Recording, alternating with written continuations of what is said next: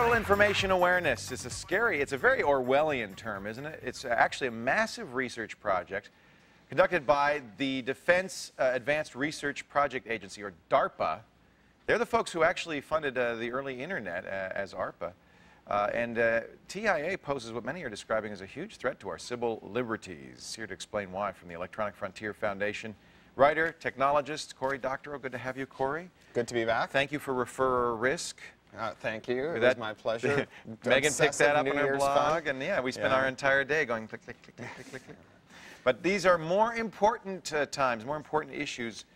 When did DARPA conceive of TIA, or did DARPA conceive of it? DARPA did a couple of years back, and they've what it's been is a whole bunch of different projects that have been ongoing, that have been sort of mooshed together under a new leadership with more budget and less oversight. And it's an anti-terrorist measure?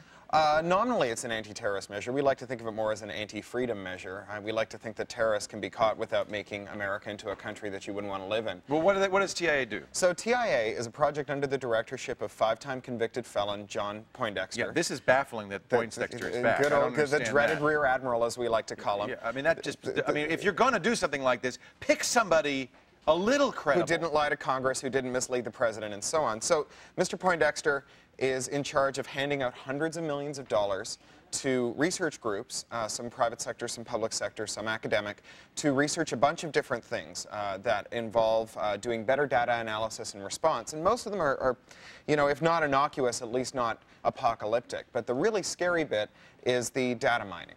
Right. The data mining process works like this. What they want to do is grab a bunch of civilian and military and intelligence agency databases, and they want to go through them looking for patterns that might tip someone off that someone's a bad guy, a malefactor of some description, which on its surface sounds pretty good, except there's no oversight, there's no appeal.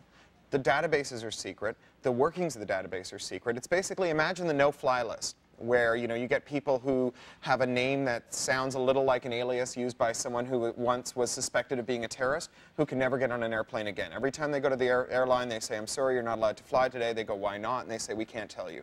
It's national security."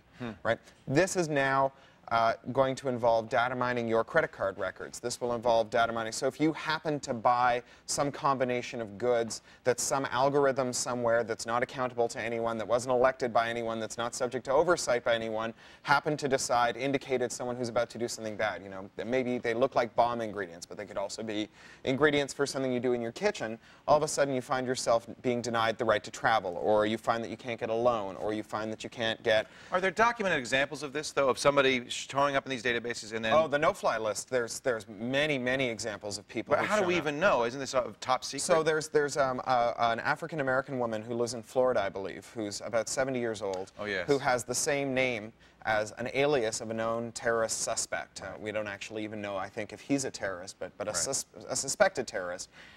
She can't fly. Yeah, this is a celebrated case, very well known. Yes, yes, and that's just one of many. But do we know that people who bought hummus are now suddenly being banned from flying? I mean, have we actually seen that? Well, no, because TIA is not in effect yet. So it's supposition that it might happen. Well, yes, it's supposition that's strong enough that three Congress critters today introduced a bill saying, wait a second, no more data mining until at least Congress has heard what it is you plan to do with the data, how your systems are supposed to work, how they're going to be accountable, how people find out whether they're on the list. Imagine a credit reporting agency run by the government that has no consumer rights end of it. So you know how already we know in credit reporting agencies that because you have a name that's similar to some guy who's a deadbeat, you can find yourself being denied the rental car. You know, we already know that happens. This is every credit reporting agency imaginable being run by the government in complete secrecy with your tax dollars, and you don't get to have any say in it. You don't get to find out what records have been associated with your name. There's no freedom of information. And what's worse is under the USA Patriot Act, we know that people can be declared enemy combatants. So one of the things that may happen is you show up at the airport, they say, not only aren't you flying today, but we think you're an enemy combatant. You're going to jail. You don't get a lawyer. You don't get any due process. You don't get a hearing. No one knows where you've been. You've been disappeared. Right? This is maybe the kind of country that they were trying to build when John Poindexter was in charge, and you know, we were mucking around in El Salvador executing nuns, but this is not the kind of country that I want to live in today. Now, you said it's not online yet. This is something they're working on. This is something they just got appropriations for, and that we're asking people to go online and say something about. You know, this is something that we want people to go to action.eff.org. And we've shown that site before. That's where you can sign up and you can send letters and so forth. Action.eff.org.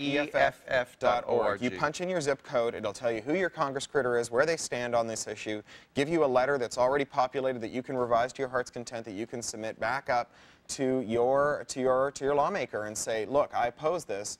I want to live in an America that's as free as the founders of the Constitution intended it to be. We had John Perry Barlow talking about the Patriot Act on yesterday, and now this. It really seems like the fear post 9/11 of terrorist activity has really pushed us in a kind of an anti-liberty direction. Yeah, I don't think that it's so much fear as opportunism. I think that there are some extremely shameful and frankly embarrassing people who have an anti-liberty agenda and who have used the tragedy of September 11th to pursue that agenda, who are exploiting the death of people to pursue an agenda that has nothing to do with stopping terrorism and everything to do with strengthening their power and strengthening their authority and rolling back civil liberties that we spent years defending. Right. These people were calling for example, an elimination of the need for a justice to sign a warrant before a cop can read your email, long before September 11th. It's only after September 11th that they won it. Yeah. EFF.org. You can read more about it. Action.eff.org to write a letter to your member of Congress. And by the way, as long as we're talking about reading, Down and Out in the Magic Kingdom is out now. This is the book that you wrote, and you're doing an odd thing with it. You're kind of giving it away. You can buy it in the bookstores, but you can also download it from our site and many other sites. That's right. There's a project Why? You're giving it away. So, you know, Congress and the Supreme Court seem to think that rights holders need lots of copyright. Right. More copyright than we could ever use. As much copyright, in fact, as the Disney Corporation thinks it needs, as we saw yesterday when the Supreme Court ruled that copyright can just keep on being extended. Well, they said an interesting thing. They said it might be bad policy, but it is the right of Congress to do it. But it's the right of Congress to do it. So Larry Lessig, professor at Stanford and the special master in the Microsoft antitrust case. Many times. Brilliant guy, member of the EFF board, started a project called the Creative Commons. And the idea is to get creators to give back some of the rights that Congress has given us without us asking Just to see what would happen? Just, well, to serve the public domain. You know, I couldn't have written this book without the public domain. Absolutely. This is a book that, you know, draws on ideas from science fiction writers who came before me. Is it a novel? Or it's a novel, yeah. Okay. Set in Walt Disney World, you know, a park that was built by someone who came before me. All of those things came out of the public domain. They're ideas that belong to all of us. And I wanted to give some of the book back to people. So I put it online a week ago today. It's been downloaded almost 50,000 times now. That's on a book whose initial print run is less than 10,000 copies. That's awesome. It's leading so you're the happy Amazon to have people charts. reading it regardless of whether you're going to make money on it? Absolutely. Well, but I think I will. It's leading the Amazon charts, selling like crazy. Good job. Thank you like very that. much. It's the open source novel. Absolutely it is. As always, Cory Doctorow on the leading edge, boingboing.net. That's right. That's the blog. EFF.org. That's the official site. And if you want to read more about TIA and what you can do about it, go to our website, thescreensavers.com. And we have a copy of Cory's book there for download as well.